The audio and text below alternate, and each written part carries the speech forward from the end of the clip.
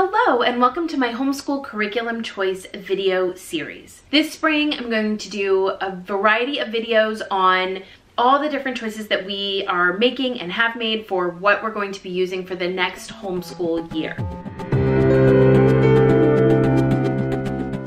For this video, I am going to share what my 7th grader is going to be doing mostly independently for math, language arts, foreign language, which is Spanish, science, civics, geography, and art.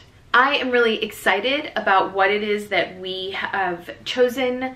She had a big say in what it is that we are going to be doing next year, and I've really been feeling like she is ready for a challenge. She's ready for a little bit more in-depth studies in school, and so I'm excited for her entry into middle school. So for 7th grade math, we are using Math UC. According to their schedule, pre-algebra is what you use for 7th grade. So we have the student workbooks, and those are $44 on their website. They do have free shipping, and then it also comes with the test booklet, which we rarely use the test booklet, but I don't know, maybe as we get into more advanced math, we'll use that more, but up until this point, we haven't really used the test booklets. And then I get the instructor's manual and the DVD used on eBay, and that was $36. We've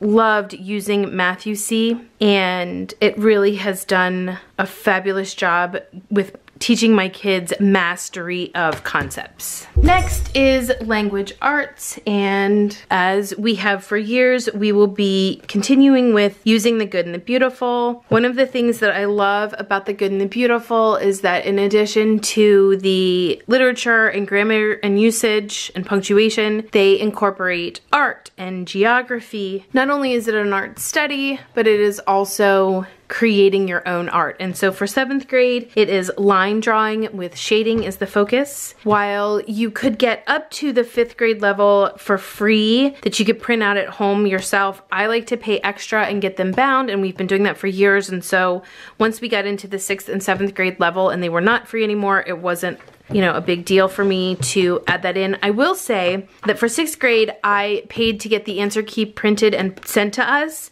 But my understanding from Jenny Phillips' video from Valentine's Day is that up to 8th grade is going to be free and available on the website. So I'm gonna wait until this summer to see. That's supposed to happen in June. And if that is true, then I'll be able to get the answer key just off of the site and be able to use it that way. So for the course book, it was $26 plus shipping. And then if you want to get the companion that has the answer key, that is $14. Again, I'm hoping that's going to be free this summer. Additionally, for level 8, she just does 2 book studies, Wild Like the Foxes and also a book about Abraham Lincoln. I went ahead and got the level 8 book study book, which is Wild Like the Foxes. We really like Brave Writer for literature studies, and so I am going to wait until Julie Bogart's announcements in June for what she's doing for the Brave Writer program for next year. But I really liked the reviews and what this is supposed to be about, and I figured if this summer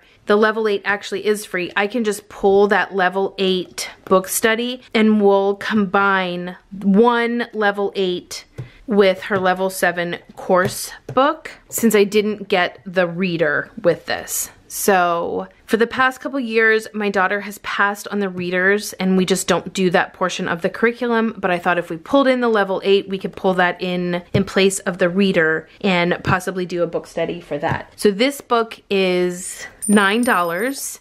And again, I'm hoping the book study part is provided, but if not, it is $14. So Spanish is something that we have been doing for years, and I'm just really excited about what we're gonna do this year. So I have this easy Spanish step-by-step book from McGraw-Hill that I purchased on Amazon, and it just starts out with the basics and then builds onto it. And so my 7th grader is going to go ahead and fill this out, and the answers are in the back. As a supplement to this, we are going to do destinos. I recently watched a curriculum video where this was highlighted and I thought it was a really great idea, and so I will be sure to link her channel below. But destinos is a Spanish telenova, kind of like a soap opera mystery TV show, and I remember watching it when I was learning Spanish. And so this is kind of your typical textbook, and I found this used for about $11, and so we will just go through it.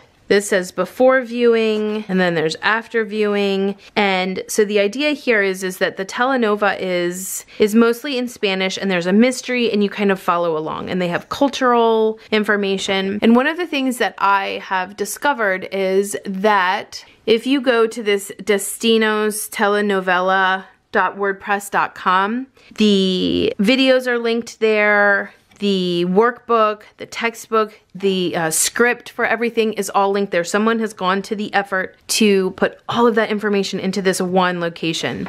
And then you can go to learner.org, and that is where all the videos are. And so it's pretty much a free Spanish curriculum. And I just went ahead and chose to get the book used. But again, it wasn't very expensive at $11. So for history this year, we are going to go from about the 1800s to modern times. And I got a state notebook that has stickers for the birds, the trees, the flowers for each state, as well as kind of a report layout. It has the population, manufacturing, crops, minerals, waterways, significant people, and there is a page for every single state in here. I got this on Rainbow Resource. It is made by Geog, and it is $12.95 on the Rainbow Resource website. So we'll do this kind of as geography, but in conjunction with history. We will use the mini page Book of States as the spine. It has a mini page for each state. I've actually looked this up to see if I can link it, and it's actually really hard to find. It is out there, but it's hard to find,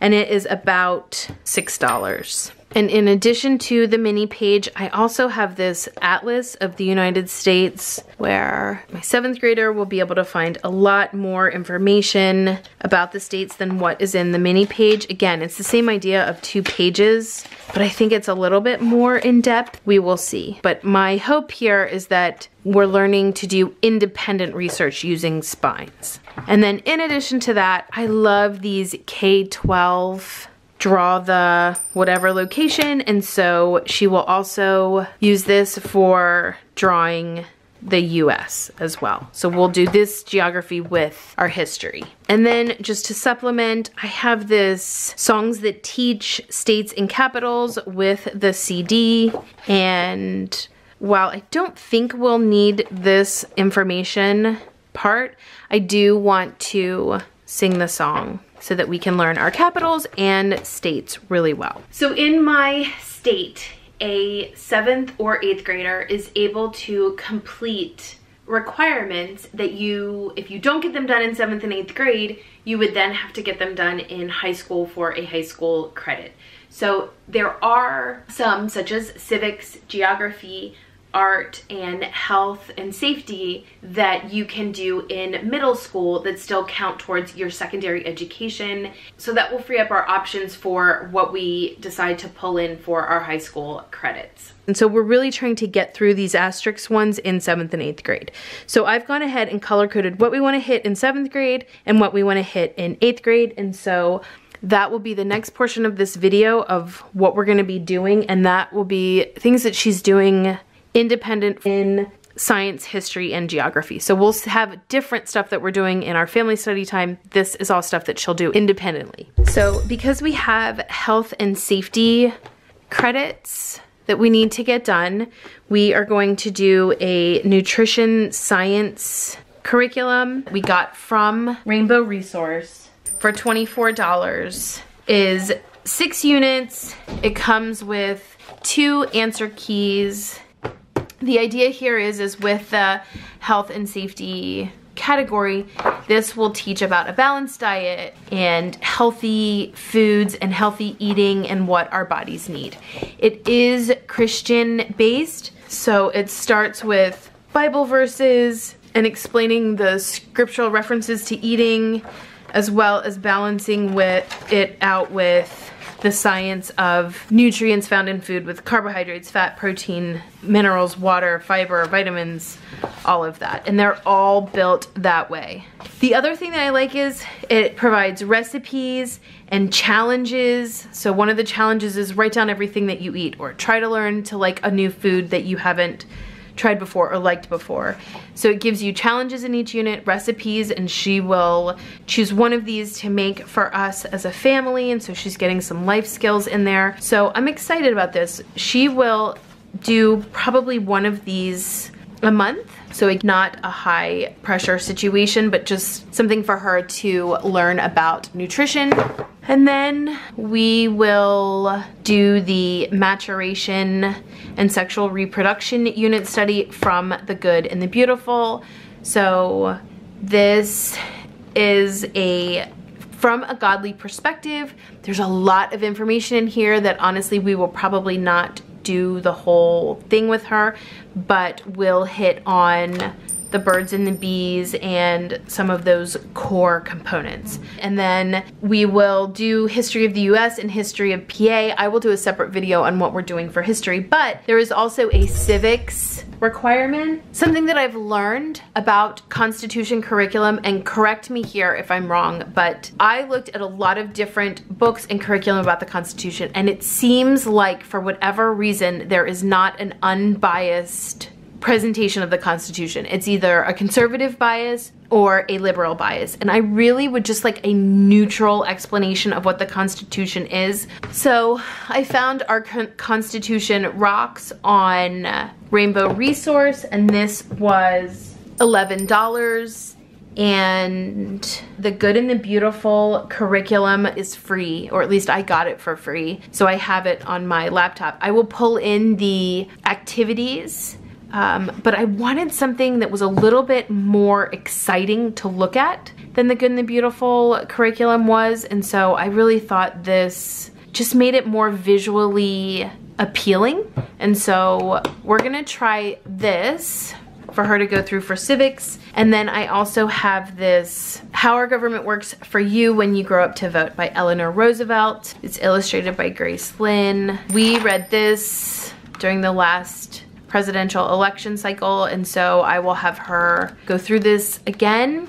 And there is another in our Blossom and Root history curriculum. She suggested For Which We Stand, How Our Government Works and Why It Matters. And she says this could be used as a spine to study civics in depth for middle and high school learners. And so I also have that as well that I got on Amazon for $9. And so this will be our main spine, and then we will use the other two books to supplement, and the activities in The Good and the Beautiful curriculum. And then next she has a geography credit, and we are doing the state notebook as part of our history learning, but again I wanted to be able to give her some independence and some skills at learning research, and so I found this Guest Hollows geography curriculum. It's a high school level. It says it is adaptable for middle school, and this was $41. It is all online. So they provide a textbook, huge textbook that has videos embedded, and it has all kinds of information in it. You can actually access that textbook for free, and it's phenomenal. So I will be sure to link it below, but I did want to support all of their work that they had done putting that together, and so I went ahead and purchased the curriculum as well. It has, and again, I don't want to share too much because this is their hard work, but they have linked pages and pages and pages and pages of videos and books, and they tell you if there is content that might be more mature or violent or any kind of potential issues, they make sure that they demarcate that so that you know as a parent if that's something that you would agree with your son or daughter reading or watching or studying. It also has a supply list, which I love, a pretty hefty multi-page supply list, as well as a notebook, huge notebook. It's like 130 pages that you can print out for the portfolio, but for filling out answers that tie directly with the textbook. And then the other thing that it provides is a huge, it's literally like 300 pages, schedule that tells you each week what chapters to read in the online textbook, and then what to supplement it with as far as the additional spines they suggest, and then even the added on reading. And there's things in here like the manga cookbook when you go and study Japan. Just so many really interesting and wonderful things. And so frankly, this is way more than what my 7th grader will get to. We're literally going to do the basics at the beginning, and then I'm gonna allow her to choose kind of some of the geographical regions that she is interested in and go about it that way. But I looked at this curriculum as a long game. There is so much here, and I'm so excited to unpack this and to use this along with the beautiful feet references that we have. So I really want to kind of take some time, like I normally do on our school break, to really kind of dive through this and figure out where pieces of this can supplement and what books are at the library. And I'm just really excited about this, and she is too, and so that will be her geography credit here. And then she also has an art credit that we can use, and so I think we're going to use these. Now, these books are almost $20 a piece. They're $18.95 on Rainbow Resource. Rainbow Resource has the best price. And we just collect a couple a year. So you saw we're already gonna do the States one in conjunction with our history, but for this year I'm going to use these for art. So the 2 new ones that we got were Africa and Oceania. And there's a lot of different ways that we can utilize these for art. You could do collage, you could actually do, not for this one, but for some of these string outlines. I thought we could actually do some with tissue paper, cut them out and put them on the window for like a stained glass look. So many different ways that we can make these be multimedia projects. And so that is what we are going to do for our art credit.